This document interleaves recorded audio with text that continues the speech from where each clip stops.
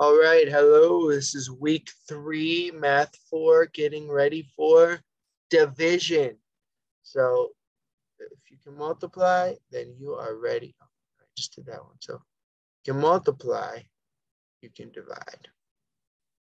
So we're going to do quizzes 1 and 2. All right, start quiz. And I'll start quiz. Alrighty then, here we go. So we did a multiplication problem like this. Now with division, they give us the total number of dots and one of the rows or columns. So if they give us the total number of rows, we can use division to find the total number of columns. Or if they give us the total number of columns, we can use division to find the rows. Okay, so what do I mean? 63 is that there's 63 dots in this picture. And there's 7 equal rows. So that means 1, 2, 3, 4, 5, 6, 7. So 63 divided by 7 gives us the number of columns.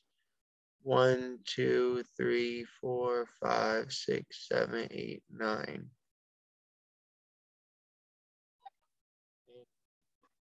Why is that? Because division is the opposite of multiplication.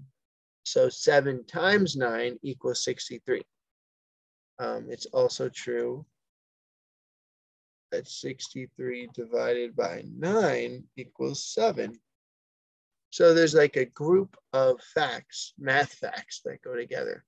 9, and please write this down. 9 times 7 is 63. 63 divided by 7 equals 9. And 63 divided by 9 equals 7. And also we should write down 7 times 9 equals 63.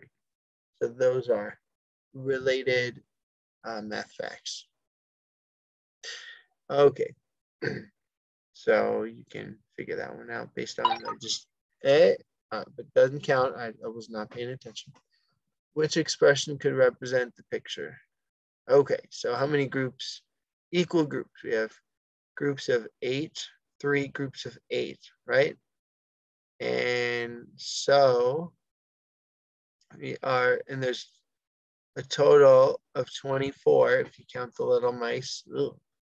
And we're dividing them into 3 equal groups. And so the answer is 8 because each group has 8. But division is taking a total and dividing it into equal groups. Okay. So the answer is 3, because we're dividing them into groups of 8. So what? Oh, choose 2 answers. Okay. Anyway. All right, so let's talk about what they said, since yeah, probably don't believe me anymore. There are 24 mice. We can look at how many equal sized groups of mice there are, right? I said that. Number of equal sized groups. There are 24 mice divided into 3 equal groups. Okay, 24 divided into 3 is 8. So there's 24 mice total divided into groups of 8 mice. And 24 divided into groups of 8 is 24 divided by 8. The following expressions could represent the picture. 24 divided by 3, because we have the 3 groups, or 24 divided by 8, because we're dividing them into groups of 8 and wondering how many groups we would have. So there you go. It's okay if we get it wrong, it just leads to a discussion. And that's okay. Which image could represent 27 divided by 3? All right, so 27 is the total, so we're going to need the picture with 27 dots in it, and divided by 3, that means 3 could be the number of rows or the number of columns. So I see this one has 3 columns, so it could be this one as long as there's 27 dots. So let's make sure that there's 9 rows, because I know 9 times 3 is 27, right? 1, 2, 3, 4, 5, 6, 7, 8, 9, 10. 10 rows. Not going to work. Here we have 3 rows, so that works as long as there is 9 columns. 1, 2, 3, 4, 5, 6, 7, 8. So we know it's this one. There's 9 columns and 3 rows. Works out. Which image could represent 36 divided by 6? I'll let you figure that one out. It's not that one though. All right.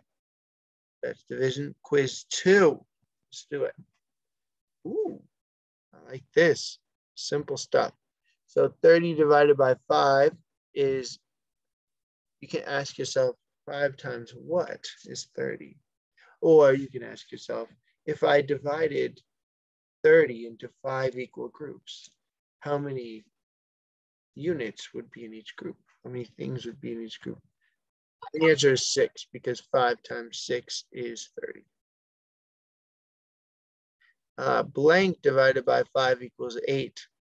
So guess what we can do? 5 times 8, 40. And then 40 divided by 5 is 8. Yep. Isn't that nice? All right, so know your fact families. We said that already in the assignment. Okay. So you can do this one. You can do that one. It's not one, but you can do that one. All right, so getting ready for division. You got this, and division is so important.